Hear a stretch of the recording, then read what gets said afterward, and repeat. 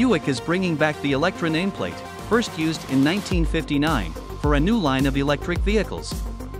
We already knew this from a previous trademark application for the name, but a Buick spokesperson has confirmed that the first Electra model, an electric SUV, will be introduced in the United States in 2024.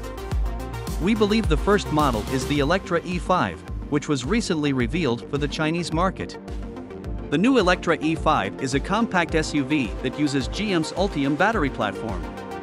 This model appears to be related to the Chevy Equinox EV, as it shares the same 116.3-inch wheelbase.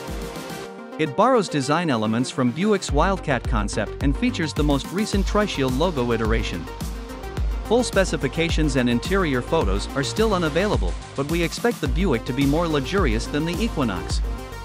Buick declined to comment on the exact size and nomenclature of the Electra model it intends to unveil for the United States market in 2024.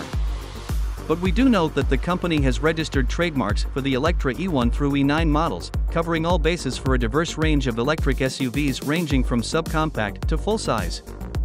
Even if the E5 isn't the first Electra model to arrive in the United States, we believe it will do so at some point.